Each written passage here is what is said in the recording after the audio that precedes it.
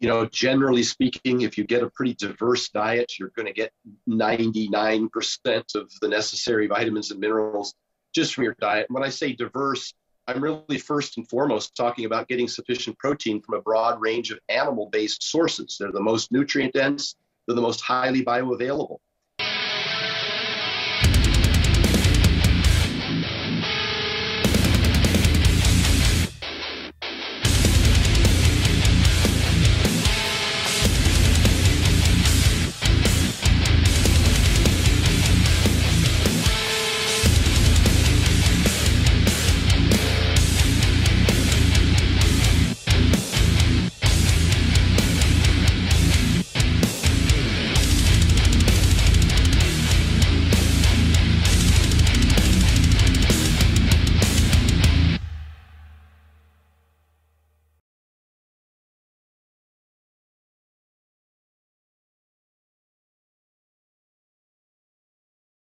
Today we're here with our buddy Stan Efferding.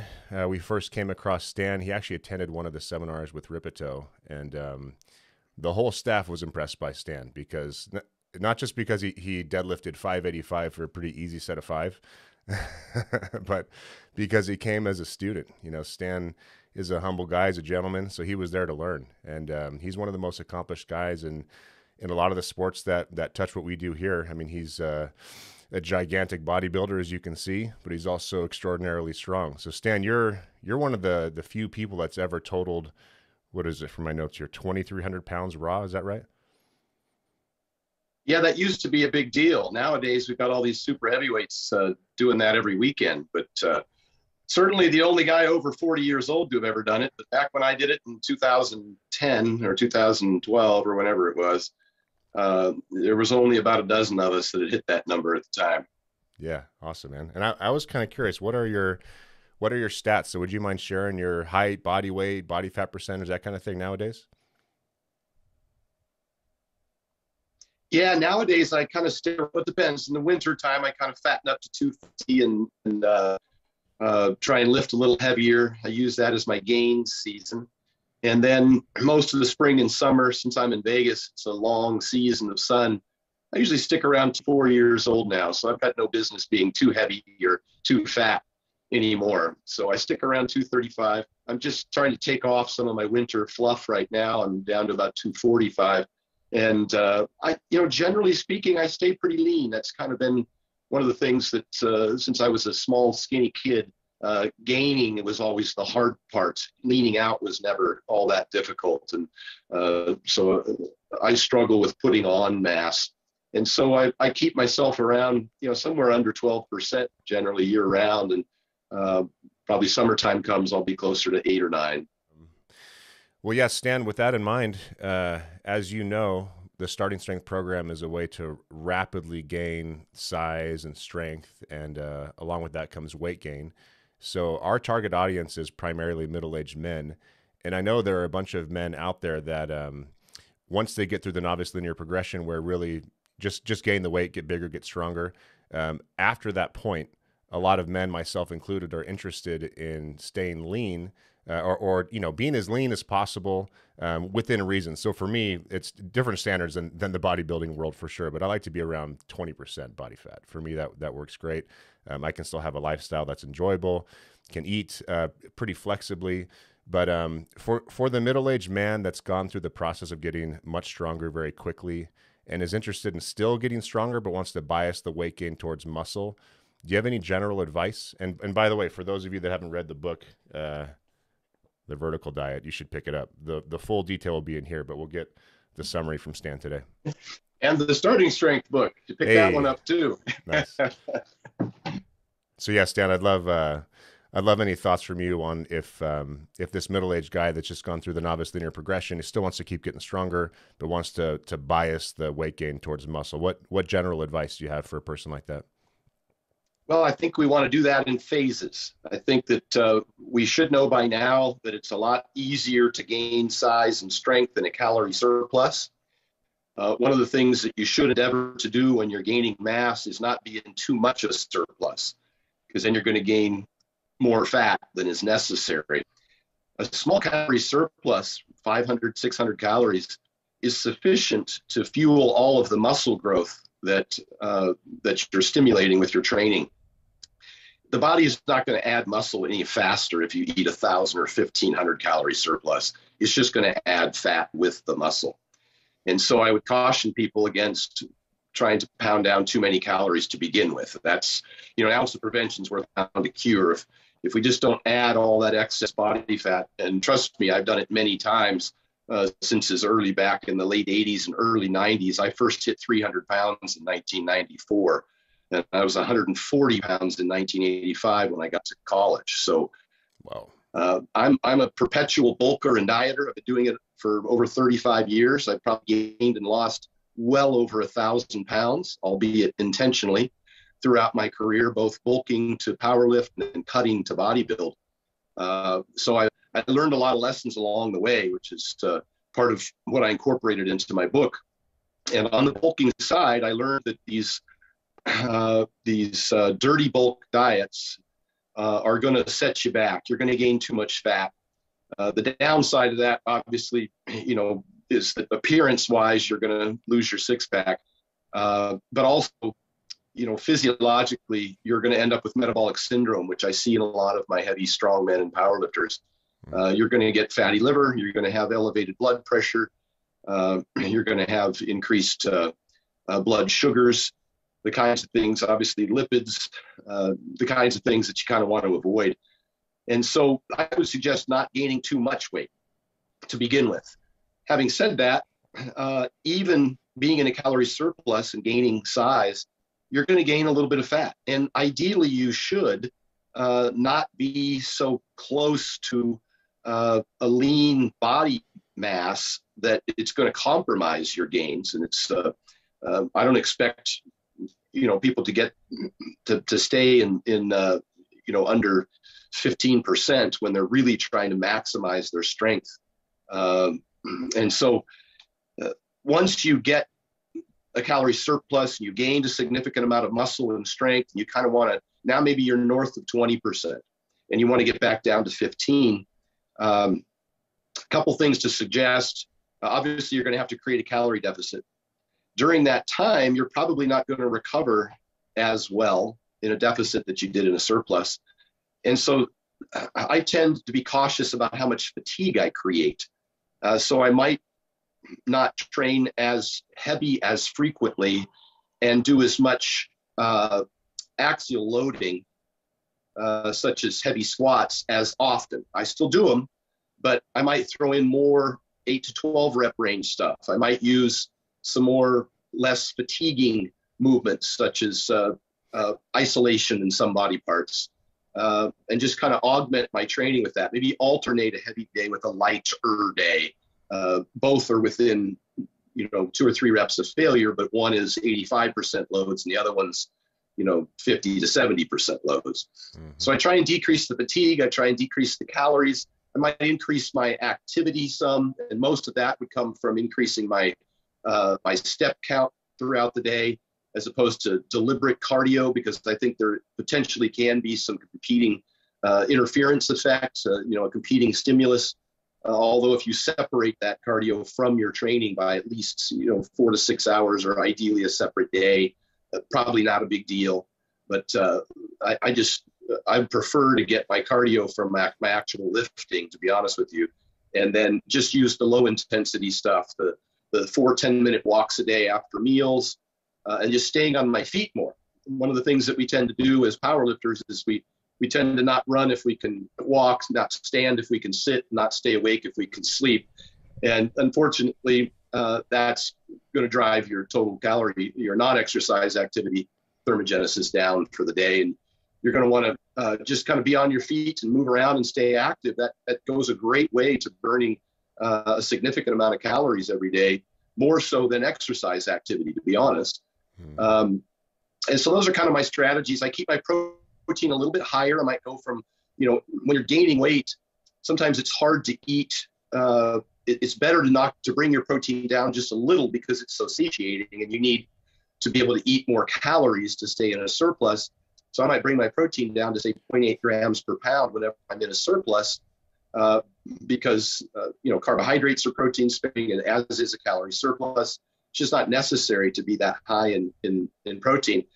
So now when I'm in a calorie deficit and I want to increase my satiety, so I'm not hungry all the time, and increase my thermic effect of food, then I'll take protein up to 1.2 grams per pound. And generally speaking, I keep my fats around 25 to 35%, just for health reasons, whether I'm gaining or dieting. And then my carbs is the rest, and I just adjust those based on my demands. If I'm in a surplus, then I throw in more carbs. If I'm in a deficit, I'll take out a few carbs, and I might time them around workouts so the workouts don't suffer, but eat fewer on a day off, or further from the workout, and I put 60 or plus % of my carbs around the workout. And that, other than that, I might turn at least one leg day a week, maybe two, into a pretty high intensity workout. I really love the benefit of just shortening the rest periods, increasing the volume and frequency and repetitions, and just making it a 35, 40 minutes of deep water. You don't need to do that more than twice a week. It could be pretty fatiguing. But just by shortening the rest periods and increasing the repetitions and increasing the total number of sets that you do, sets and reps, it's a really incredible workout. You just find that your body tends to respond pretty well. You breathe out fat as it is. It's carbon dioxide, and you actually exhale it. And that's not to say that hyperventilating is going to burn fat, but certainly increasing your workload in a given workout is going to have effects on not just liberating fatty acids from storage, but then burning them during training. So I do like to, as I mentioned, I don't like to do any extra cardio per se, but I really like to increase the intensity of at least a couple significant workouts a week. So I change quite a few variables, as you noticed. Yep.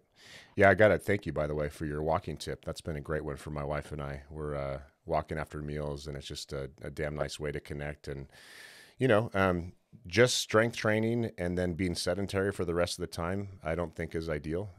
Getting off your ass and moving around is crucial. So, and it's tough. It's like, well, do I go to a class? Do I, just take long walks? And your idea just to take short walks after each meal. Like I just feel better after every meal, have more energy. It's a damn good habit to make. So I've been recommending that lately. I also certainly agree with your suggestion on orienting meals around protein. Obviously, right? We're trying to gain muscle here. We're trying to get stronger. I think that's a damn good suggestion. So, when I'm giving people advice in the gym on how to orient their nutrition, the first thing I do is I give them a protein goal, and that's it. So go hit your protein goal, step one, and then come back and we can make adjustments from there. So there's some really good tips in your book about how to get adequate protein. When it comes to weight gain, so for our audience, we're all about strength. Our body fat percentage is going to be a little bit higher than what a bodybuilder would have, obviously. But I just want to be clear in our position on this. So for those watching, as a guy, we don't want you at 30% body fat, right? We want you to be strong, but we also want you to be healthy. By the same token, we don't necessarily want you in kind of mid to low teens necessarily, because that might reduce the speed at which you can gain strength. We want you to get as strong as possible, as quickly as possible. And what Stan said about gaining too much weight certainly applies depending on your situation. But for example, if you're a 6 foot tall, 17-year-old kid, like one of the guys I'm coaching online, and you weigh 140 pounds, I don't care what weight you gain. You just need to gain weight, right? So gain 20 pounds immediately before we talk again next. And then after that, gain like 4 pounds a week. And then we can dial in your body comp from there. But just in the meanwhile, you're not going to be able to move anything reasonable, make any progress until you gain some damn weight. Stan, anything you'd add to that, or is that relatively in line with where you're at too?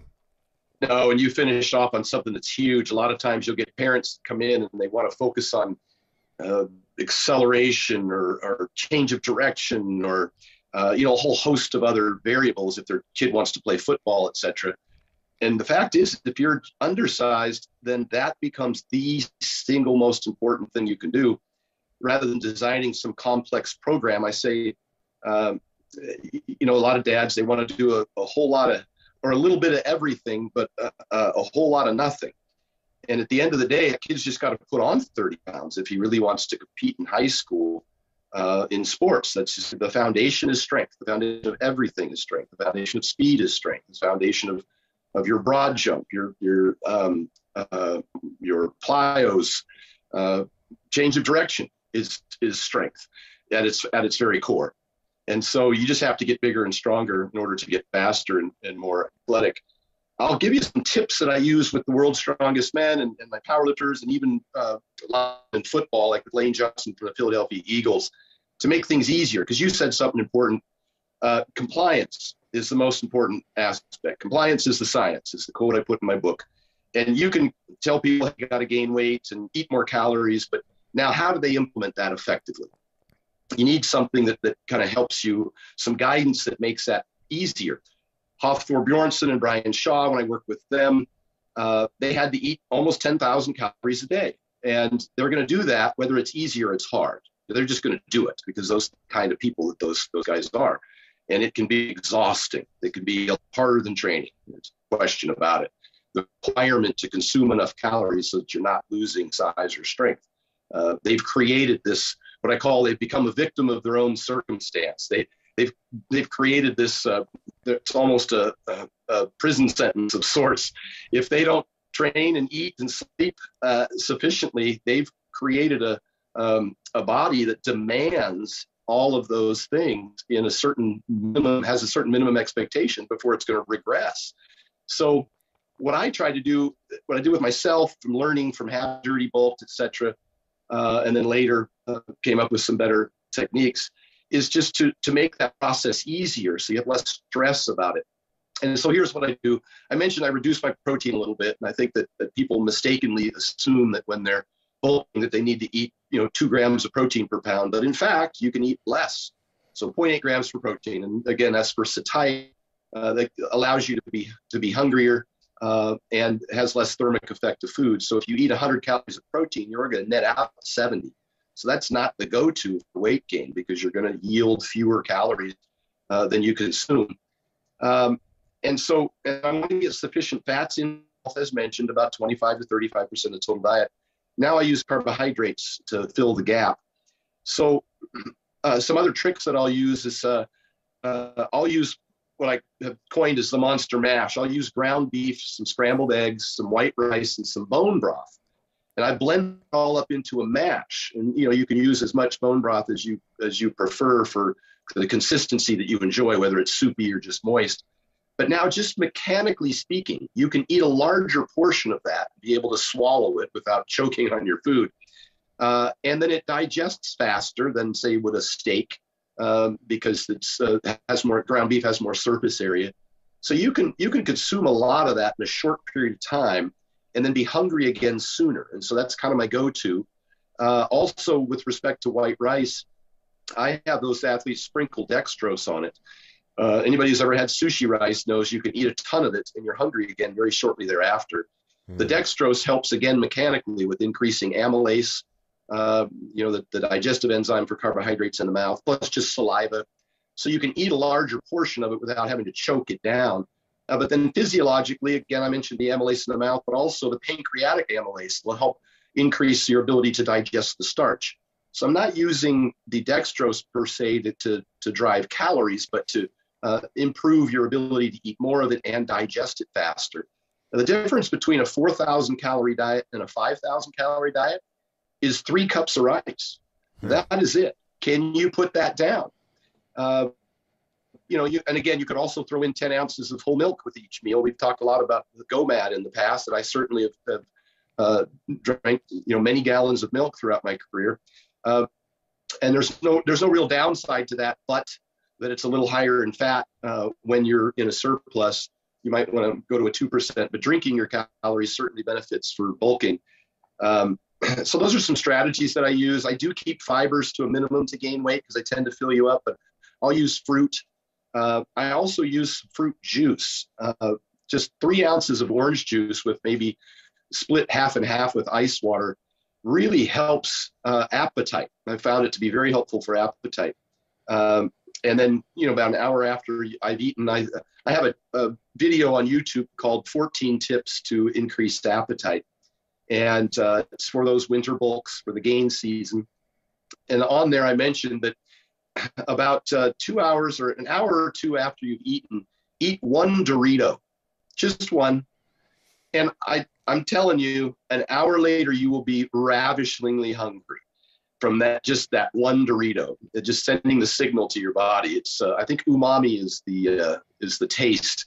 But I posted that video, and Hofthor texted me right after and said, "Okay, I ate my bag of Doritos. Now what?" Well, it's proportional. If I get one chip, he gets a whole bag, right? Yeah. And lastly, I want to say, in terms of making all this happen for, say, a high school athlete in particular, or busy individual, I've been promoting that thermos, and I don't own it. You get it for $20 on Amazon. It's a 24-ounce double insulated thermos. Walmart sells them too. I don't leave the house without a hot meal or two or five if I'm flying a long ways. When I went to Moscow, it was a 20-plus hour day between layovers and customs. I put 5 hot Monster Mash in 5 separate stainless steel thermos, and I put them in my carry-on bag that I put under my seat. Every 3 or 4 hours, I was eating 800 calories of Monster Mash while everybody else was foraging for nuts and chips on the plane. I didn't miss a single meal.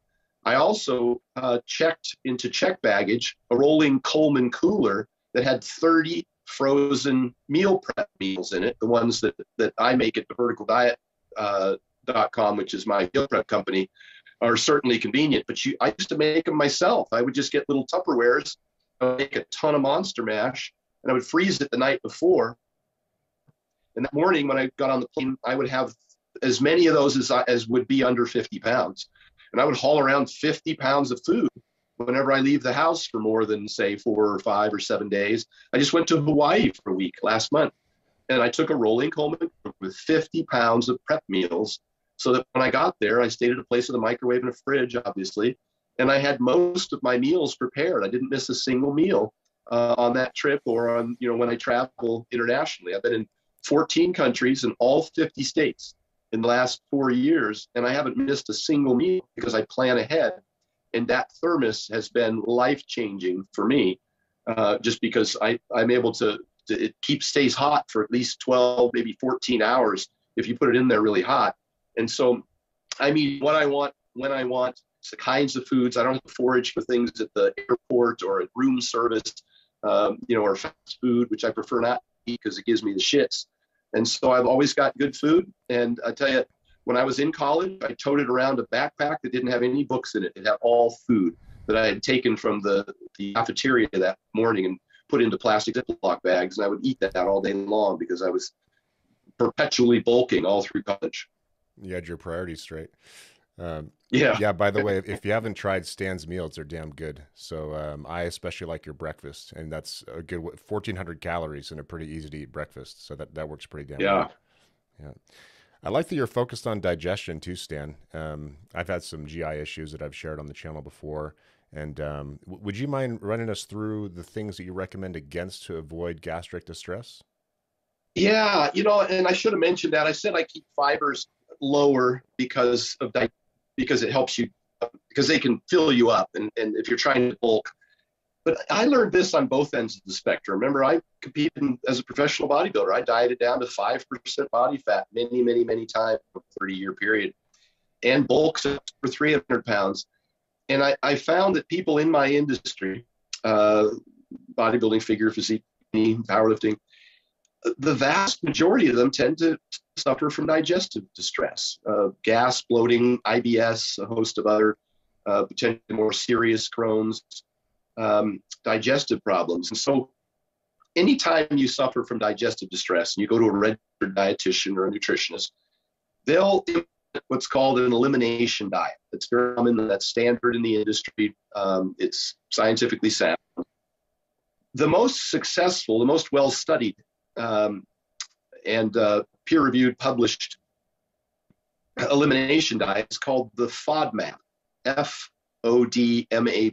fermentable oligodimmonosaccharides and polyols, at Monash University in Australia. And they just rate foods based on the likelihood that they can cause, they can aggravate symptoms of IBS or cause a significant level of uncomfortable gas and bloating. It's not a good bad food conversation. I'm really cautious to say that. Some people can eat anything. They have garbage disposals for guts, and they don't need to digest or to avoid any foods. Just because somebody has a peanut allergy doesn't mean you recommend that nobody eats peanuts. And the same would be true of eggs, which can be allergic to some people. The same could be true of dairy or even shellfish. Those are commonly foods that some people have either an allergy or an intolerance to, which is two completely different things, intolerance being dose dependent. And it may serve you well to eliminate foods that you're allergic to and limit foods that you have an intolerance to. So this is kind of the FODMAP menu from Monash is a good guideline that I've found to be very effective. And the research shows as well that people who implement that, 60 to 80% realize a significant decrease in symptoms. And so those foods tend to be things like sugar alcohols, sorbitol, mannitol, xylitol. They're indigestible. They can cause diarrhea. And again, that could be dose dependent and individualistic. Things like cruciferous vegetables, too much broccoli, cauliflower, asparagus. It's again, how it's prepared also matters. If you cook it soft, it has it's less burdensome and less potential of causing gas than if you eat it raw. Again, not a good food, bad food conversation, just that if you have digestive distress, these are the types of foods that might aggravate that problem. Some grains, and this isn't just for people with celiac disease who have to avoid grains, but in general, consuming a lot of grains, a lot of bread, a lot of oatmeal can be difficult to digest. That's not that 1 cup could be fine, but 3 cups can start to cause you problems. Lane's diet that was prescribed to him by a registered dietitian included like 5 cups of quinoa a day. Good luck digesting that if you're on a 7,000 calorie diet trying to gain weight. And so I just try and point out the fact that some foods are easier to digest than others. That's why I prefer using white rice over an alternative carbohydrate source that might cause, lots and lots of bread or oats or even pasta. You get done with a huge bowl of spaghetti and you lay there with a giant bloated stomach for hours. You might not have the same response from eating white rice. Now, that means you could have some pasta, but I wouldn't drive that as my primary calorie surplus because it could prevent you from digesting that food as fast or make you uncomfortable in the process. So that's kind of how I break down the FODMAP menu, which I, of course, include in my literature. And that's not to say those foods are bad. Yep. I'm glad you make the distinction. First of all, I'm glad you're a supporter of milk because milk is mammal growing juice, as Rip likes to put it. And it's crucial for what we do. And I also like the fact that you make the distinction about things being dose dependent. So you have a great point in your book where you talk about, just because you have lactose issues doesn't mean you should totally cut out dairy. Would you mind expanding upon that? Yeah, and this isn't just my study. I'm trying to remember who the professor was up in Canada. Was it Stu Phillips' lab potentially? That when they tested, when they blind tested their subjects on dairy consumption, rather than because some people, if they think they're going to have a problem, they're going to have a problem. When they blind tested people who said they had a dairy intolerance, they could handle a pretty significant amount. Over 90+% of them didn't have any issues when they weren't aware that it was dairy. Having said that, there are some people that have an dairy allergy who should not consume dairy, and those who have an intolerance can usually consume different amounts based on the lactose presence. If you have a lactose intolerance, it's dose dependent, and it could have to do with also the amount of lactose that's in the food. So milk would be the highest in lactose. A Greek yogurt would be much, much less, and it's very well tolerated because it also has the digestive enzymes in it. Cheddar cheese, very, very little lactose, almost non-existent. And then Fairlife, of course, has lactase enzyme in their products, and so that's very well tolerated. And the reason it's important, like you said, it does appear to help with IGF-1 stimulation, and it's a good mass product, probably more so just because it's liquid calories and it does consume as an animal source of proteins, fats, and carbs. That's probably the primary driver. But calcium is another huge component of performance. I don't think people appreciate that calcium isn't just for bones. It's for nerve signaling, and it's for muscle contraction and relaxation. And those who are familiar with muscle physiology will know that the calcium that's stored in the endoplasmic reticulum, which is released, by the way, by sufficient glucose or glycogen storage in that same, I should say, sarcoplasmic reticulum inside the muscle cell. That calcium triggers, that was the troponin, tropomyosin trigger for activating muscle contraction and relaxation. So sometimes people end up with heavy legs or some cramping. It could be a calcium deficiency of all things, and not even electrolytes such as sodium and potassium, which are also important. But I've just found that we get better performance when we pay attention to all of these micronutrients in sufficient quantities. About 1,000 milligrams a day of calcium would be necessary. So also how much you drink at a given time. You might be able to handle 4 to 8 ounces in one meal. So 12 to 16 would aggravate you. So drink less. Also, if you've abstained from any lactose-containing foods for a while, the lactase enzyme in your system will downregulate. And so you might have to slowly titrate lactose back into your system, a couple ounces the first day, 4 ounces the second, blah, blah, blah, and progress such that eventually your lactase enzyme upregulates and you can more sufficiently digest those foods. Yep. And I think one of the main points there is to not come to a conclusion and to not be black and white about it, because there are many people out there that did go mad after reporting that drinking milk upsets their stomach. So it's a matter of titrating up, just like Stan said. The point you made about calcium is interesting. Can you educate us on vitamins and minerals? So what do you recommend? What kind of blood work do you get to measure this stuff? Just anything you want to mention about how to make sure we have the vitamins and minerals that we need for performance and health. Generally speaking, if you get a pretty diverse diet, you're going to get 99% of the necessary vitamins and minerals just from your diet. And when I say diverse, I'm really first and foremost talking about getting sufficient protein from a broad range of animal-based sources. They're the most nutrient dense. They're the most highly bioavailable. Let me stop you right there, Stan. I saw a documentary that said that a plant-based diet is the healthiest way to go. So I think you might be wrong, bud. Yeah, we're obviously going to have lots of disagreements on that from the vegan community, but that gets batted back and forth a lot. But particularly where it pertains to protein, and especially when you're talking about children or people as they age, the higher protein quality from animal proteins, the leucine content that's available, is important. And there's some research now that suggests we need about twice as much leucine as we get north of 50. And that's hard to get. You'd have to eat a ton of vegetables to do that. And the kinds of vegetables that you would eat might drive your total calorie intake up. Sorry, my throat's bothering me here. And be really damn tough to digest. Just like the quinoa example that you gave. If you're pounding all these fibrous vegetables, trying to get your protein from these low bioavailable sources, you're probably not going to feel great.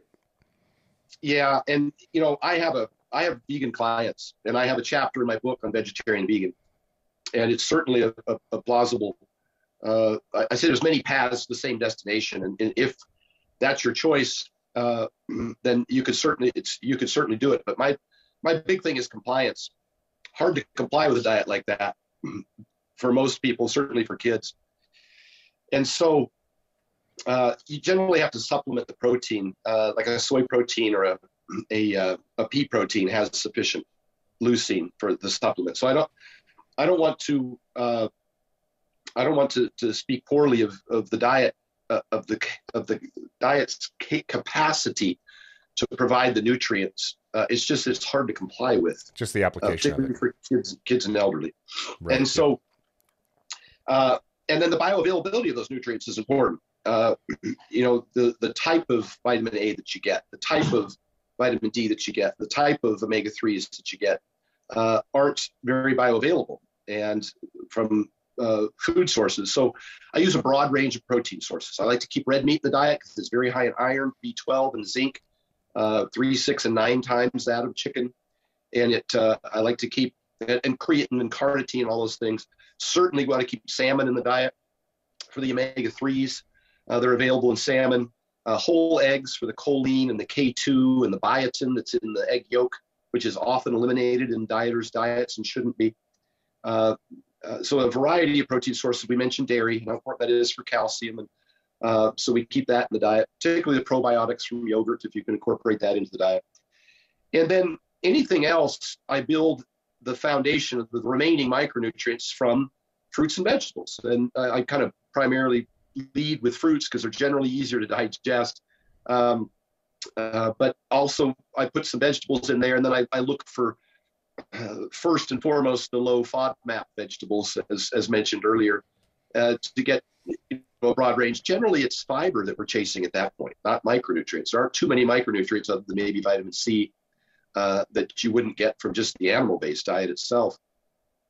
So we're kind of just trying to get sufficient fiber in the diet, which can help with mitigating saturated fat clearance to get adequate soluble fiber, because we got to be cautious about our lipids, obviously, and saturated fat seems to be the primary driver of LDL elevation, which isn't I hate to get too deep into this, but isn't the primary cause of atherosclerosis, or even one of the most one of the highest hazard ratios for cardiovascular disease. Insulin resistance is much higher, obesity is much higher, smoking is much higher. So it is a risk, but it's not as nearly as significant. So I don't want to overemphasize LDL's contribution to mortality, but it is a risk factor, and so we can mitigate that just by decreasing some saturated fat in the diet, which I prescribe about a 35% protein diet overall. And the proteins that I recommend, even the red meats, the lean proteins from top sirloin, are only about 30% saturated fat. So if you got 30% protein and only 30% of that saturated fat, you're 30 times 0.30 times 0.30 is 9%, and that's well within the American Heart Association's recommendation for where you want to keep your saturated fats. Aside from that, just avoiding butter and bacon can go a long way. Dairy products, dairy fat, does not contribute. The saturated fats in dairy fat has not been shown to contribute to cardiovascular disease. That's cheese and milk and even full fat dairy. And the lower fat dairies, 2%, 1%, has been shown to be cardioprotective. So it's a different type of fat. Now, when you process that into butter and start to overconsume that, then your saturated fats may reach a point at which you can't clear them fast enough. And that's individualistic. That's about 30% of the population that might have we call hypercholesterolemia. So I don't know how far I'm driving off track, but to get back to the micronutrients. Keep going, man. Thank you. I mentioned in the micronutrients that I chase potassium primarily in my carbohydrates first. So you notice the food choices, because that's next to sodium, potassium is one of the highest quantity of electrolytes in your system. Great for so many things, for heart arrhythmias, for joints, for balancing water balance in the body between sodium and potassium. It's just fantastic for so many things. And so I lead with, potato, because it's twice the potassium as a banana. I lead with fruits because they're high in potassium. And then yogurt, of course, and then meat has 100 milligrams of potassium per every ounce. So the foundation of my diet is really about getting the rest of that 4,700 milligrams of potassium that you need daily. And that comes from primarily those foods that I mentioned, and, some spinach, some peppers, which are low gas, squash, cucumber, again, low gas. And that's not to say you can't throw in a bowl of oatmeal or some broccoli. It's just that if you're having digestive distress, then you'd watch how much of those that you would consume. So the biggies are getting sufficient sodium in the diet, particularly for athletes. I want to be really cautious to say that about 25% of the population is salt sensitive, and they suffer from high blood pressure.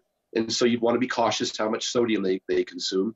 The rest of the population, if they're active, probably doesn't need to worry about it. There's no indication that salt, in the absence of elevated blood pressure, can contribute to any health problems.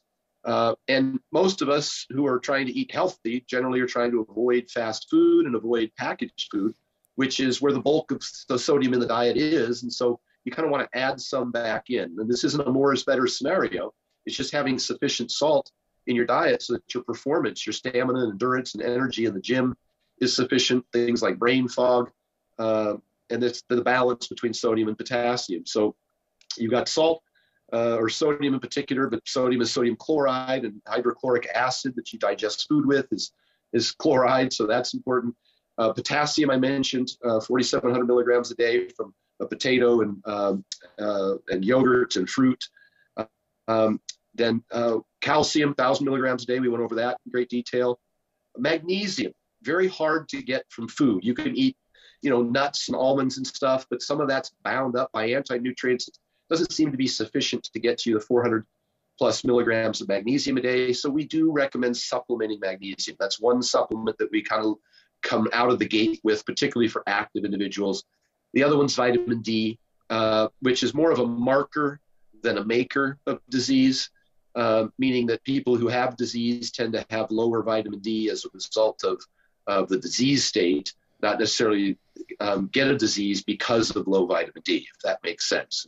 But we do want to supplement vitamin D if we're low, but also it'd be pretty smart to figure out why. Do you have inflammation? Do you have some other metabolic disease that's causing a low vitamin D?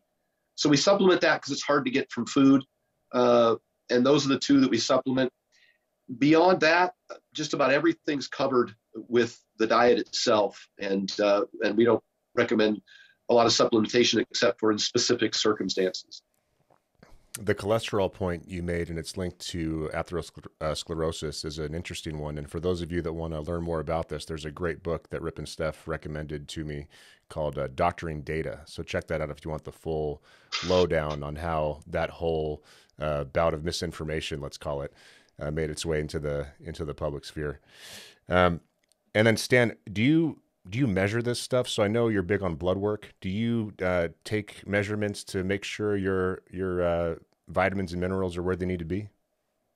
I wish I could. And unfortunately, the blood work only shows us what's in the blood. And it does not show us what's in the rest of the body, in the cells or in the bones or in the muscles. And so it's not easy to determine those things. And probably the best things you could do is get one of those, access one of the chronometer, put all your food into a chronometer. It's like an app or a log system that allows you to just enter all your food in there and show you about how much of your nutrients that you're getting, each of these nutrients. You can test vitamin D with vitamin D25 hydroxy in the blood test. You can test things like B vitamins or magnesium, also RBC in the blood, but it wouldn't show you what was in storage. You can test iron. I didn't specifically mention iron because if we're consuming meat, generally speaking, we're fine in terms of iron. And some people may even go iron overload, which I address also in the book in terms of testing and mitigation. But you can test all those things, iron storage, ferritin. So all those things are available, but and I do recommend a pretty comprehensive blood test, which more recently I started working with a company called Marek Health, M-A-R-E-K, health.com. And they have some of the most affordable blood testing that's probably half the price of what I ever used to pay through my other providers. And so I can get a very complete panel for about $100 a month from them. It's you just pick your own panel. They have some panels on their website that are prefab that you can select from as well. They're more comprehensive and a little more expensive. But if a barrier to entry to getting a blood test is the expense, then just DM me. I'll send you a copy of my budget blood test. It's $100. There's no excuse for not getting that. And the reason I'm so adamant about it is because we have had some large athletes over the years that didn't pay attention to their blood pressure, didn't pay attention to their blood thickness, RBC, hemoglobin, hematocrit, and unfortunately they ended up passing away. And I think it's largely preventable. A lot of what I do now, a lot of the recommendations I make for the athletes I work with are to mitigate damage, are to make them able to compete, I want to say, as healthy as possible. And those who have watched my YouTube rant that said, if you want to be healthy, don't compete, I'm quick to decipher between health and fitness, and they're not the same thing. Yep. Fitness being the ability to perform a particular duty or task, and that's not always healthy. the fitness level required to be a world's strongest man is not healthy. Yep. So you need to do a lot of things behind the scenes to try and mitigate some of the damage that you're doing to your body. And it's not just world's strongest men. This is 14-year-old gymnasts in the Olympics suffer from significant injuries. This is runners, any competitive female distance runner.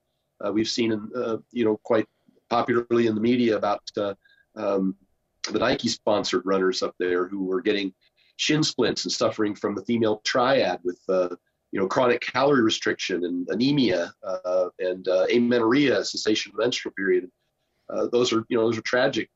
Bone loss, osteopenia, very common. So all of this stuff needs to be addressed. I talk about it all in the book, but it kind of starts with a blood test, as you mentioned, and then a sufficient diet plan so that you're not suffering from all of these problems on both ends of the spectrum, over dieting and over consuming. So other than keeping an eye on H&H and blood pressure, are there any other markers in a blood test that you're looking for that are good indicators from your point of view of overall health? Oh, yeah. Yeah, there's a lot of them in there. Obviously, inflammation, C-reactive protein, and homocysteine are good to look at in terms of inflammation. We talked about ferritin and iron. Blood. I'm not educated on this, but I'm hearing grumblings about if those are out of whack, you can deposit. I'm probably going to butcher this, but you can deposit iron along your arterial walls, which speeds up the onset of atherosclerosis. Is there any truth to that from the research you've done? Absolutely. That kind of takes us back to that conversation about cardiovascular disease risk, and is LDL, a huge driver of that.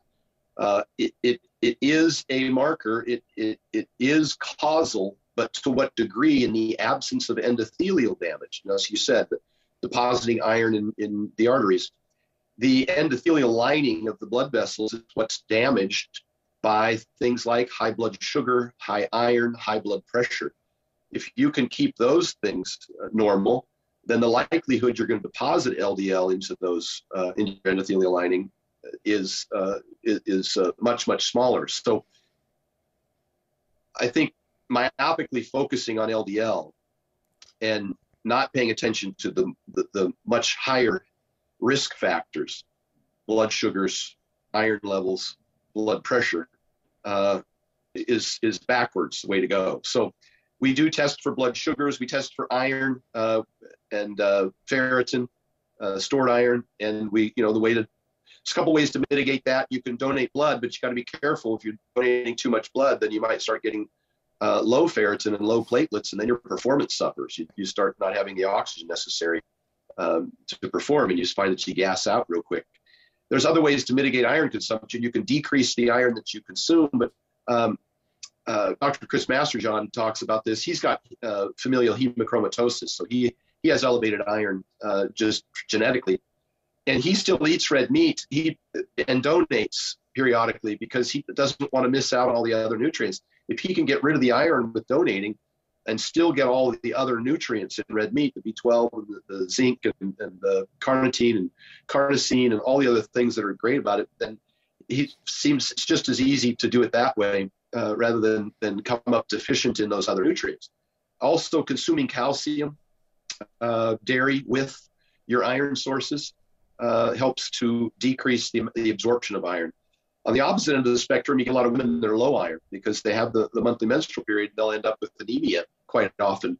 And we have some strategies for that. Obviously, you can increase your heme iron intake from red meat, but also your non-heme iron, when consumed together, increases the total absorption. And vitamin C. You consume those three together and avoid dairy in that given meal. You'll have an increase in iron absorption for women who are generally low in iron. So we use those strategies as well. Other blood tests, obviously blood sugars are huge. There's lagging indicators for high blood sugars, for insulin resistance, and that's your fasted glucose and your HA1C. Those things can actually stay in the normal range for many years, if not a decade or more, while you have signs of insulin resistance that aren't detected by those two tests. And those signs would be elevated triglycerides and elevated fasted insulin. Those are what we call leading indicators.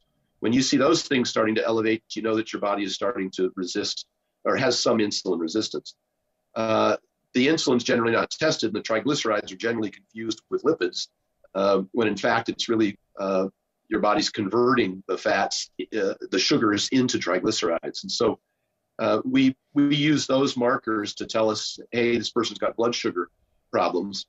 Obviously, weight loss is one of the biggest drivers of improving blood sugars.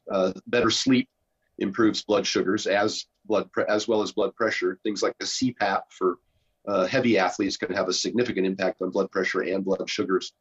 But also smaller things that people can do to improve blood sugars. The 10-minute walks you mentioned are twice as effective as metformin, the number one prescribed type 2 diabetes medication in the world. A 10-minute walk after meals is twice as effective at preventing or reversing type 2 diabetes. So what it does is it helps what we call postprandial glycemia, the amount of blood sugar elevation that occurs after a meal. The 10-minute walk stimulates the muscles. The muscles absorb glucose from the bloodstream without the need of insulin. So it decreases what we call the area under the curve for insulin elevation. And so they're very effective, not just for digestion and recovery, and as you say, for just family time and just cleaning the brain out and recharging your battery, but they mitigate blood sugar elevations. Decreasing carbohydrates obviously can have some benefit. Timing them around workouts is how I prefer to do that, so we can still get the performance and benefit from them, because it's not always just weight loss. So there's a host of different things that you can do to improve these blood markers that are, some of which are independent of weight loss, because I can't always have, like when I was working, when I'm working with strongmen and the like, they can't drop weight the last 60 days before a competition. Mass moves mass. That's a bad idea.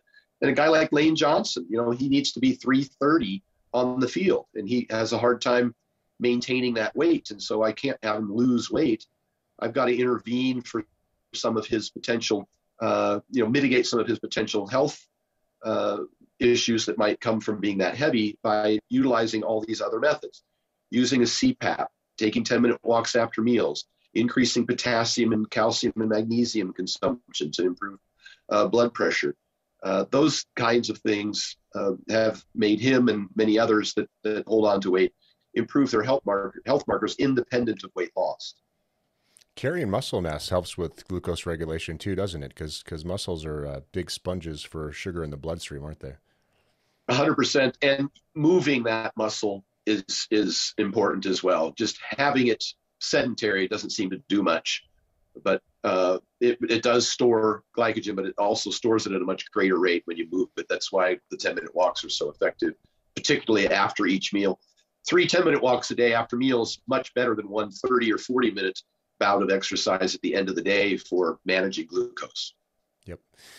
Yeah, and type 2 diabetes is it's a lifestyle disease. So if you're lifting weights, if you're trying to clean up your diet using Stan's methods, if you're avoiding giant sugar binges, if you're taking those walks, it's something you can certainly manage.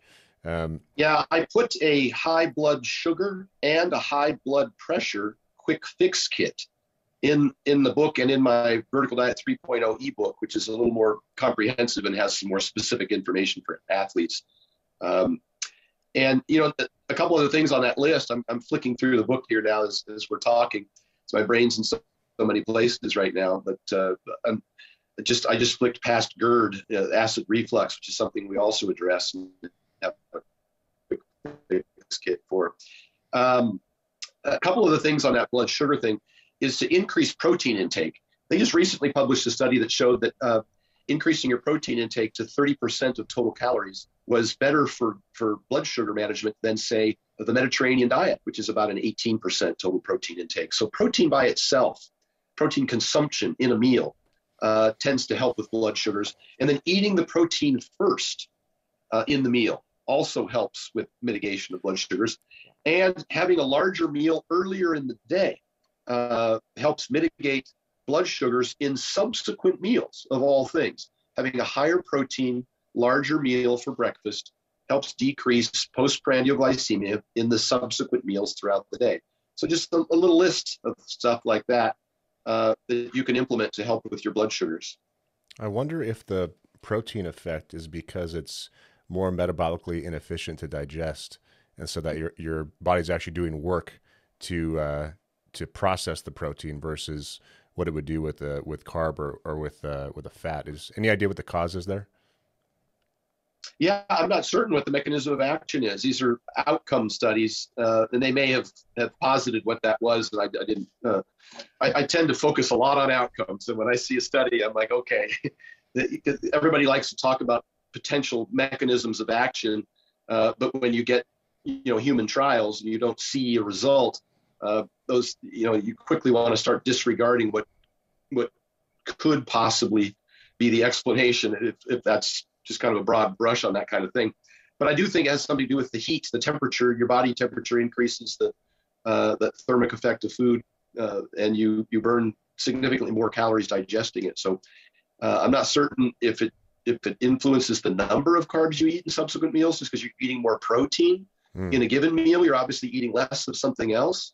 Going to a 30% protein diet as opposed to a 15% protein diet, you have to eat less of something else. And again, limiting carbohydrates could certainly be an effective intervention, at least an initial intervention for somebody who has type 2 diabetes and is obese and is not terribly active. But they've done studies showing high carb and low carb diets, and they have equivalent outcomes for weight loss and glycemic control. And so the weight loss itself, I've said this many times, 95% of health benefits are realized simply from the weight loss itself, irrespective of diet. And I hate to say that as a guy who's pretty picky about what he eats, but the McDonald's diet, the 7-Eleven diet, the Twinkies diet, all showed improvements in blood pressure, blood sugar, and lipids simply from the weight loss itself. And it's not to say those things are sustainable or even healthy in terms of potential micronutrient deficiencies long term, or appetite, satiety, and compliance long term. But the weight loss is the primary intervention that you're concerned with. And another study that came out recently showing that if you're looking just at blood sugars as the this is triage. You got a guy in your office that's got type 2 diabetes and he's 50 pounds overweight or obese. A liquid diet was the most effective intervention. That shake in the morning, shake for lunch, sensible dinner thing. It actually worked better than other interventions. It caused more weight loss faster than other interventions, which had a bigger impact because of the weight loss on measures of insulin resistance. And so, I try not to be too dogmatic about the vertical diet or any other diet in that regard. I'm outcome oriented, but I'm also long term oriented. And a liquid diet or McDonald's diet is not something that somebody could or should maintain long term, because most people, 95% of people gain back almost all their weight within 3 years. Yeah, and that's the nice thing about what you've set up here is you've outlined a way that you can eat sustainably. This is something you can do. And in fact, we interviewed one of the trainees from the Denver gym a couple of weeks back, and he was the first guy to pull a 600-pound deadlift, just a normal guy pulling a 600-pound deadlift in one of our gyms. And one of the reasons why he's been successful is your tagline, compliance is the science, not just with the training program, but with eating vertical meals constantly. Like he completely adhered to your diet, and sleeping. Sleeping's crucial. And I love the fact that you are outcome oriented, because as we find, the theory does not always match what we look at in practice, what actually occurs in the real world. So that's a critical point to make. Let's talk about the CPAP for a minute. So that's something that I'm really glad that you're promoting. I don't think it's promoted enough. And in fact, the gal that helps me locally here with I've got to go through insurance to get a good deal and to get sleep studies and all this stuff. The gal that I work with is very educated on this, and I'm going to do a podcast episode just talking about sleep and how you can improve your sleep situation. But Stan, talk to us about sleeping issues, especially with big guys, and how the CPAP, because for me, based on your recommendation, Nick Delgadillo got into it. He recommended it to me, and it's an absolute life changer. Like, my eyes would not be this clear with bags this small had I not slept with my CPAP last night. No matter what else I try, right? So I'd love to hear your input on why you think that's so important and how it works. Yeah, I hear you, brother. I lived through it. And ever since my body weight got north of, say, 230 plus, my sleep started to get worse and worse and worse. And as I told you, I've been over 300 pounds a few times over the years. Once you start snoring and waking up tired, start holding your breath at night during sleep, those are probably the two of the easiest indicators. Snoring and waking up tired. It's actually part of the stop bang questionnaire, which is what practitioners use to diagnose, at least initially, to diagnose sleep apnea. Once you start snoring and waking up tired, you're probably holding your breath at night and have some degree of sleep apneas. There's different degrees. It's on a continuum. Now, certain things start to happen. You don't recover as fast from workouts. Your blood pressure elevates. Your blood sugars elevate. Things like erectile dysfunction, brain fog, like you said, your eyes just not being awake. You start to get episodes, sleeping during the day, etc. It's just very, very, very uncomfortable. So I recommend that folks that have that problem and aren't able to fix it with weight loss, and it's not always fixable with weight loss. It does have to do with neck girth. There's plenty of 198-pound powerlifters that are relatively lean that because they squat a lot and have a thick neck, they have sleep apnea, and they need to use a CPAP in order to resolve that problem. The CPAP can be difficult and expensive and time consuming for some people, particularly internationally. I find this with my clients in Canada and Europe and Australia. With socialized medicine, it can take them a long time to get an appointment. And then if it's not severe apnea, they're often just recommended to lose weight. None of my, big athletes want to lose weight. They want to try and improve their blood pressures and blood sugars and energy levels and recovery with another remedy, and that's going to be the CPAP. So I have been recommending, much to the chagrin of the medical community, although I don't think there's very a significant downside to it in terms of contraindications or health issues, that people get a CPAP off of Craigslist or try and find one of the internet companies that sell them without a prescription. They're self-monitoring now. The auto CPAPs interpret your breathing and give you the amount of air pressure that you need, and will tell you what that pressure was. It measures it throughout the night. When I was at my last sleep study, the doctor used the pressure number off of the machine to determine where to set my CPAP. And so these machines are pretty smart now. They'll breathe for you. Plus, I've been using one since the early 90s when my weight got up. They used to be CPAPs, continuous positive air pressure or whatever it's called. And so it was like driving down the freeway with no windshield on. It was just your face the whole night. Yeah. Really uncomfortable. Now they're actually called BiPAPs. When you exhale, the machine interprets that and stops pushing air in. And there's different levels that you can set that at. We call it expiratory pressure relief.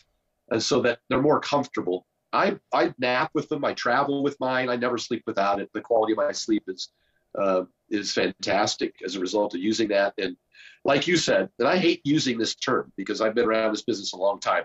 It's life-changing. I say that about my thermos and having my meals, life-changing. I don't make any money saying that. I don't make any money telling people to buy CPAPs. It's just that it's probably the biggest thing that you could do in an individual's program that would provide them with so many benefits. Hoffler was not wearing a CPAP. Brian Shaw was not wearing a CPAP. Dan Green was not wearing a CPAP. Lane Johnson was not wearing a CPAP. It was the first, that's low-hanging fruit. As a trainer, I'm thinking to myself, when one of these guys reaches out to me, I'm like, how can I help these guys? They're the best athletes in the world. And that's low-hanging fruit. I just swept on in there and made sure they had a CPAP. And the next day they were like, wow, I feel so much better, like you said, just within a day or three. That's life-changing. It just makes things easier on them, lowers their blood pressure. Lane Johnson's blood pressure, I think, was his systolic pressure, and I think it was in the low 150s. He wasn't wearing a CPAP. We put 20 pounds on him. He went from 313 pounds to 330, low 330s. Put 20 pounds on him in the off season before this last year, and his blood pressure went down 20 points to 132, I think it was, which for a 330-pound lineman, I don't expect to get much lower than 132. We implemented some of the things in the CPAP, the 10-minute walks, the vitamin D, the increased potassium and calcium intake. But aside from that, we put on 20 pounds and he lost 20 points on his systolic blood pressure. So that's the kind of intervention that would have that big of an impact for most people who had apnea.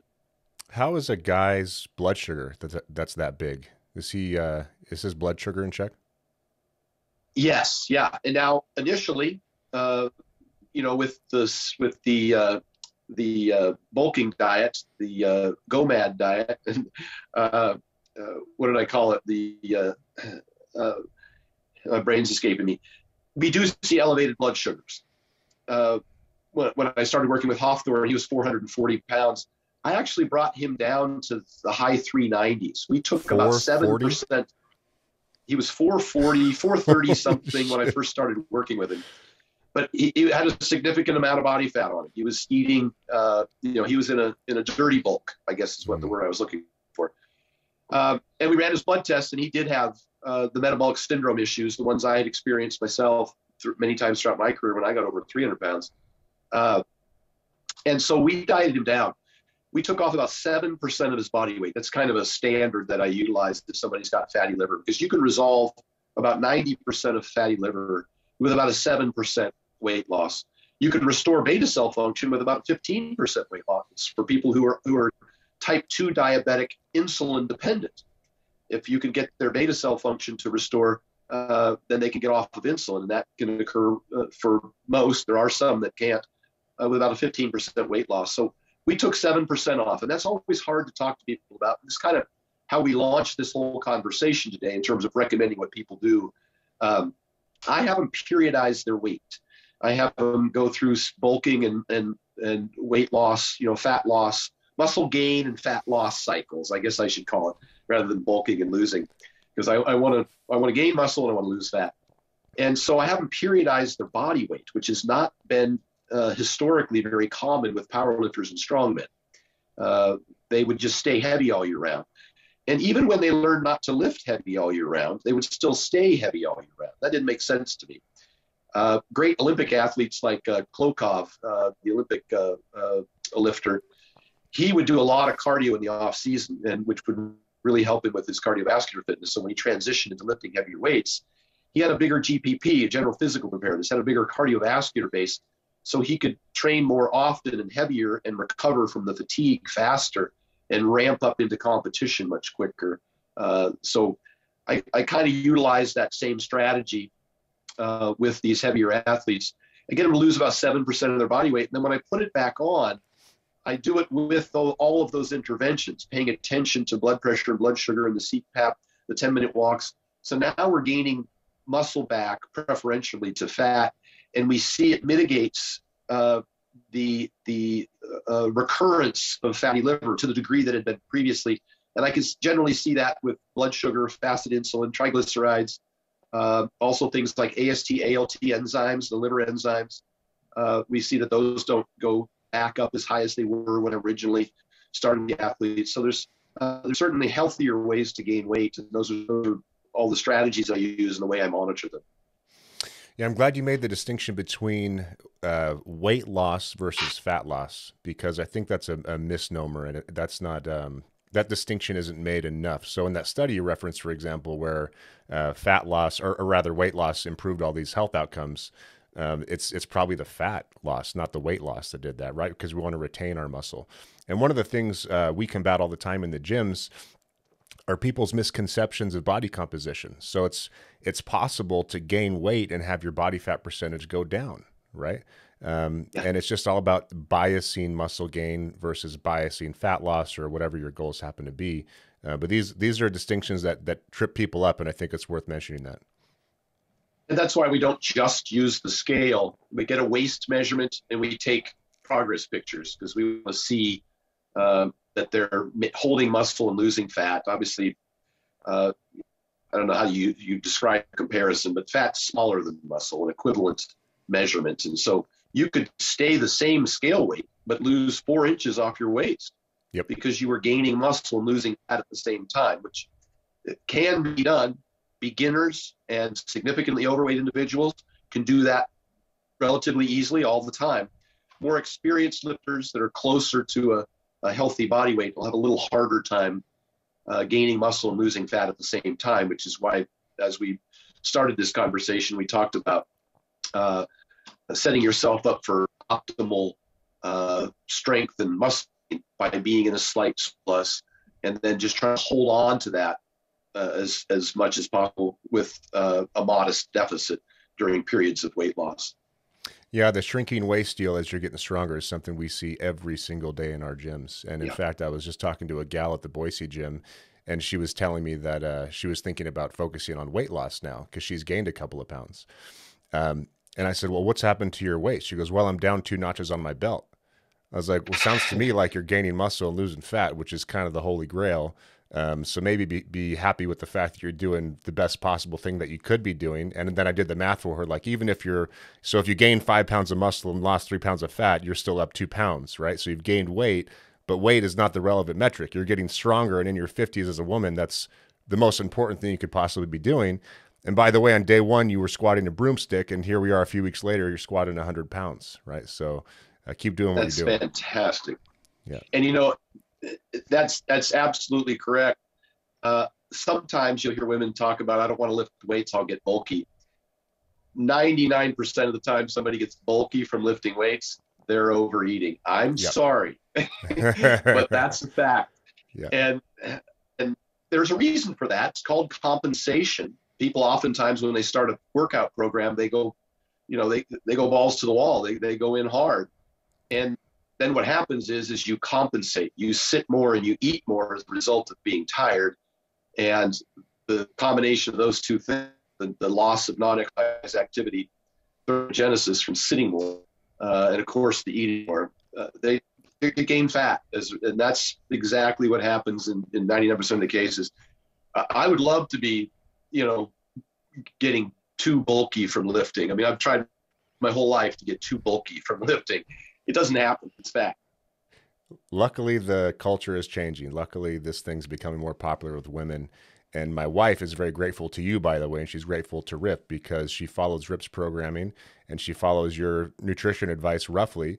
And, she's still in her early 30s, so aesthetics are very important to her, which I'm happy about. And she's got a, ridiculous 26-inch waist and 42-inch around the hips. And she's, squatting and deadlifting over 200 and being healthy and looks great. And this is the solution. I mean, I think if you can figure out a way to optimize your recovery with your recommendations, Stan, and then lift in an intelligent way, the way we recommend, the benefits to your day-to-day life and your overall health are profound.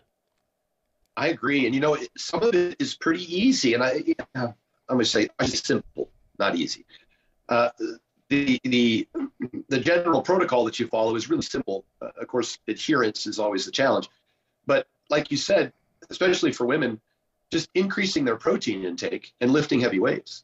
I mean, I could stop there, and we would get 90% or more of all the benefits that you're searching for. I thought a lot about this. Kind of the vertical diet. The foundation of it is the fact that it's kind of the anti-diet, the anti-guru diet that I grew up with in the late 80s and early 90s when I was training a lot of women for competition. They would, and as myself as well, and a lot of bodybuilders, they would over-restrict, under eating, and of course eliminating a lot of foods. What's the first thing a guru dieter guy tells you, or a nutritionist might tell, especially women when they come in and want to get on a diet? Well, you got to eliminate red meat, you got to eliminate dairy, you got to eliminate fruit, you got to get rid of the egg yolk, eliminate salt. And none of that could be further from the truth. Mm-hmm. Those are the first food. That's everything I lead with. That's where all your micronutrients and protein and iron and zinc and biotin and everything that we've just discussed is in those foods. Then they tell them, okay, here's your egg whites, which, by the way, bind to biotin and rob biotin from the body, which is for your skin, hair, and nails. And so as you diet, now you start to get dry skin and dry hair. It looks terrible. Here's your tilapia. Well, now you're going to get iron deficiency, anemia, especially for women on hypocaloric diets. Avoid dairy. Oh, great. Well, there's your calcium. All of those different things. And then load up on 10 pounds of broccoli a day to keep you full. Well, that's got to feel great, for your digestion. So all of these things, plus, it can bind to iodine, and now you've got iodine deficiency, which a whole host of other problems, and energy and thyroid function. Your hair starts falling out. These guru diets that they were putting on women in the late 80s and early 90s were confined to the fitness industry, bodybuilding, figure, physique, bikini. And so it was kind of a small thing, it was a niche deal. Well, in the last 7+ years, that industry has exploded. And now you've got soccer moms seeing these women, these competitive women on Instagram and everywhere else in the best shape of their life, who have no idea everything they're suffering from behind the scenes, the female triad and the hair loss and the edema and the post-competition weight regain and the depression and the going to the doctor for protocols for, vitamin D and glutathione and iron, because they've, completely wrecked their bodies. And so that's when I started to get more and more outspoken about it in the vertical diet, and started talking about the importance of eating a larger variety of foods and not demonizing the most important ones that we've been discussing here today. You are doing very important work, man. The message to women is starving yourself is not the answer. And this weight loss program may be pretty unhealthy. And lifting weights is really, really good for you, whether you're a guy or a gal. So it's a crucially important message, Stan. Thank you for propping that up. Yeah, thanks. And, for trainers, it's fantastic. It's fantastic for what you guys are doing. And I think part of the reason you're expanding at such a great rate and helping so many people, anytime you focus on strength, that's an incredibly, remember I mentioned that certain diets give you a quicker result. And so, and even like the keto diet, 5-7 days later, you lost 5 pounds. Well, it's water. It's all water. But at least you feel as though you're making progress. And I'm not a big fan of the keto diet, but there's, sometimes people want to see results, which is what's great about lifting for strength in particular. You get some, like you said, you go from a broomstick to 100 pounds. That might happen in 60 days or less. Yep. But every single workout, you're getting stronger. And that's what hooks you. That's why all these CrossFit women, and God bless them, they've created I think a more desirable and achievable and healthier model for what a women's physique should look like, as opposed to the Victoria's Secret anorexic look. They love powerlifting, because once they start touching heavy weights, just like us, a deadlift or a squat, then they want to go compete in powerlifting meets. And now on the 2-day meets, the women's day is completely packed. It's full. And it's generally been a lot of CrossFit women who loved lifting weights and probably didn't like as much all the endurance stuff while running around for 40 minutes doing something. When I get a client that I want to encourage to continue to lift, that's what I do. I have them pretty much, do 5s or even work up to a heavy single, maybe a max, because I know that 3 days later, they're going to come in and do 1 more rep or 5 more pounds of the same weight. And I can show that to them as progress. We understand in the industry, a lot of that's neural adaptation, that they're just getting better and more practiced and coordinated, and their body's learning to recruit the muscles necessary to do the work. But either way, it's hugely beneficial for them to continue with it in a progressive nature that builds their muscle tissue long term, which is the key indicator of longevity. And I know that VO2 max is, I think, in the research shows to be the primary measurement of longevity, of health span and lifespan. VO2 max is dependent upon lean body mass, because that's the muscle is what uses the oxygen. Get somebody that's suffering from a significant degree of sarcopenia, they cannot get their heart rate up very high because they have no muscle to create that demand on the body. So they go hand in hand. You can't have one without the other. And so and weightlifting increases VO2 max. Anytime you put a heavy load on and lift it to within a rep or 3 of failure, your heart rate's going up. You're breathing a lot. Add some 10-minute walks to that, and you're pretty much done, unless there's something else you'd like to do for your own personal enjoyment. Oh, yeah. And if you have sarcopenia, you almost certainly have osteopenia. And this is why what you're talking about here in lifting heavy weights for women is especially important for postmenopausal women, because this is the antidote to frailty. And frailty can kill you. You lose your balance because you're weak. You fall down. Your bones can't handle the fall because you're frail. You break a hip. That could be game over. So one of the demographics that we enjoy working with the most are postmenopausal women, because it's great to make a middle-aged accountant stronger than he was in college and put on a bunch of muscle mass and he's happy and having a great time. But to change an older gal's quality of life in that way is really satisfying for us. Probably the number one intervention for postmenopausal and for things like PCOS. It's fantastic for lowering blood sugars, just to have more muscle and to use it more often. Yep. So Stan, you mentioned your coaching. I would like to hear if you have availability for people to hire you in general. And I'm also curious to know how things have changed since you went to the seminar, because I saw a pretty cool video of you and Juji Mufu, and you were teaching him how to squat with his hips. And then John and I, Juji, exchanged emails, and he told me he added like 150 pounds to his squat using his hips. So I'd love to hear any comments you have on that. Yeah, I kept trying after I quote unquote retired from powerlifting to lift heavy using the form that I traditionally had used.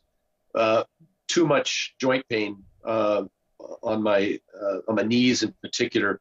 And when I saw Juji lead with a knee break on a heavy squat with knee wraps, it was just, simply a recommendation that I made to help him, change where the load was onto a larger muscle group that would probably decrease his knee pain. And that was straight from Ripeto's seminars. Like you said, I'm always learning. I've been to a lot of seminars in the last few years. And I even got my CSCS just a couple of years ago. I studied exercise science at the University of Oregon back in the late 80s. And I have not given up on trying to learn more. And I follow some of the best names in the industry, Brad Schoenfeld and Brett Contreras, Dr. Lane Norton, and of course, Greg Knuckles. And I mean, the list goes on and on and on of the people that I follow. I read all their stuff. I buy their books. I attend their seminars. I'm not too arrogant to think that, that I can't still learn from folks. And, it's been great passing it along. And I always definitely, give Rip and you guys at Starting Strength credit. I mean, I don't think I could pass starting strength coaching. You guys, your knowledge of anatomy and physiology is extraordinary. The demand, the requirement for you to accomplish that, I think it's fantastic. And so, anytime that I come across someone that wants to be, coached on any of those lifts, if there's a starting strength group in their neighborhood, then I'll refer them to that. What changed for me is that less pain. I started moving more in ways that didn't cause the acute stress to my joints. I took better care of my joints with the 10-minute walks and the recumbent bikes. And I just spent more time out of the gym moving more like I did when I was actually competing, pulling sleds, things like that. And I'm pain-free. I'm 54. I can still squat 600 reps with no knee wraps or sleeves, walked out, buried. My idea buried, but whatever. and I don't have any pain. I don't have any back pain. I don't have any hip pain. I don't have any knee pain. And I believe, and I think the research supports this, that in the absence of bloating, you're going to get atrophy of joints long term. I think it's the number one thing you can do is responsibly manage and progress load over time. And I always get people when I put up a big lift, like, oh, Stan, you're going to break your back, or your knees are going to go out. The body is regenerative, not degenerative. And you have to provide it an adequate stimulus in order for it to continue to, like we talked about in terms of bone loading for osteoporosis and the requirement how muscle has to stress the bone, or the axial loading has to be applied in order for the bone to have the right stimulus so it doesn't start to atrophy.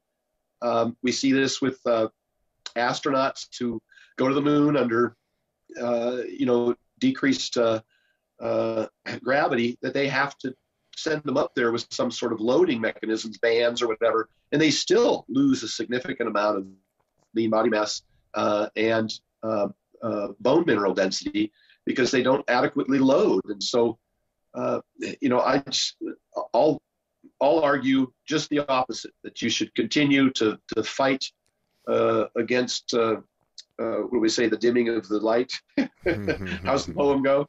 Yep. Do not go gracefully into the dark. Yeah. Yep. Very well said. Very well said. That's a very powerful message. It's all about the stress recovery adaptation cycle. So if you fail to stress your body Yes. adequately, it will diminish over time. And ultimately, we all have our physical peak, and it's all about extending the top of the peak as high as possible and continuing the ride up to the top of that peak for as long as possible. And then when it's time to come down the other side, making sure that slope is as shallow as possible, so you have the best quality of Yes, life and the best experiences possible on this planet, right? it is. And I know there's a big argument right now as to whether or not protein intake can shorten lifespan. I see a lot of these longevity people barfing that nonsense up, including some very brilliant individuals like Dr. Roger Longo, who actually changed his fasting protocol to include more protein and leucine in particular, because he was seeing too much muscle wasting in his clients. As you get older, your demands for protein and leucine increase. And the idea that you should be minimizing your protein, particularly in your older age, is complete nonsense. There's not a single human study that supports that. They do these studies on mice and birds and whatever else. Under no circumstances should people be decreasing their protein intake. They should actually be increasing it as they age, and they should be lifting weights very consistently throughout life. Which, by the way, stimulates mTOR. Exercise, is that killing you? I just think it's a ridiculous conversation these people are having over a complete lack of applicable research on humans.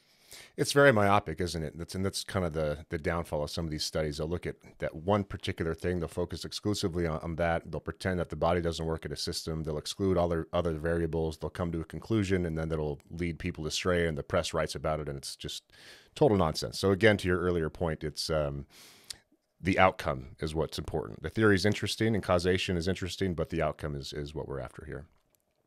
And look, I'm not encouraging anybody to be a power lifter or a bodybuilder or to be 250 pounds when they're 54 years old. I've never said that. This is my personal preference. This is the pursuit that I've been passionate about since I was a teenager.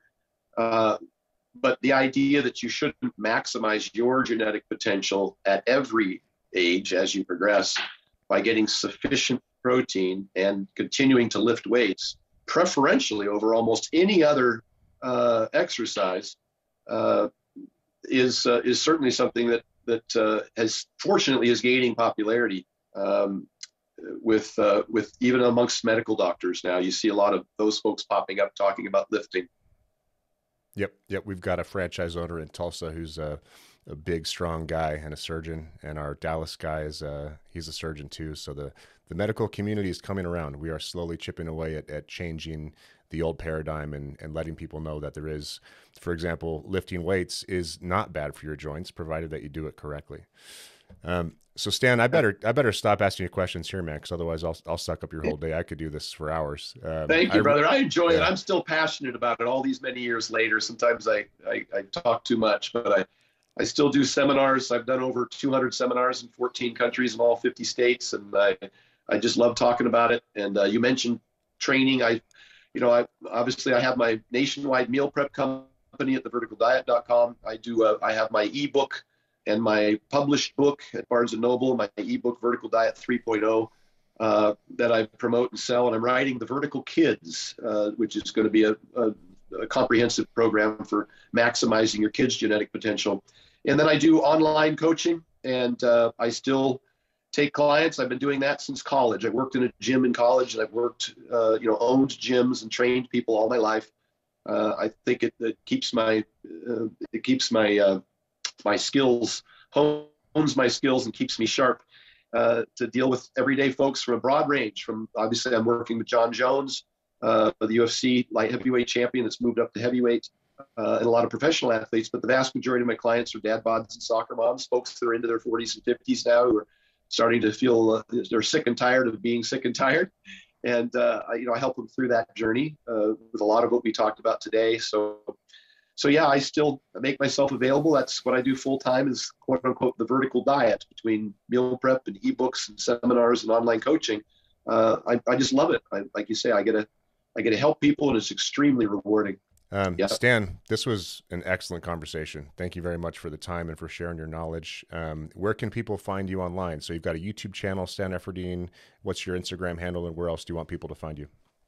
Yeah, everything's Stan Efferding. My website's stanefferding.com. My Instagram is at Stan Efferding. My YouTube is Stan Efferding. So you'll find out everything there, and all my books. I have ebooks for building a career in the fitness industry, how our trainers are making six figures doing personal training, one-on-one, well, not one-on-one, but real trainers working out of real gyms, training real clients. They do they do multiple clients at once. But and then we have a Fast, Faster, Fastest book for teaching how to get people faster with the overspeed training. I've been training collegiate sprinters since back in the early 90s at the University of Oregon.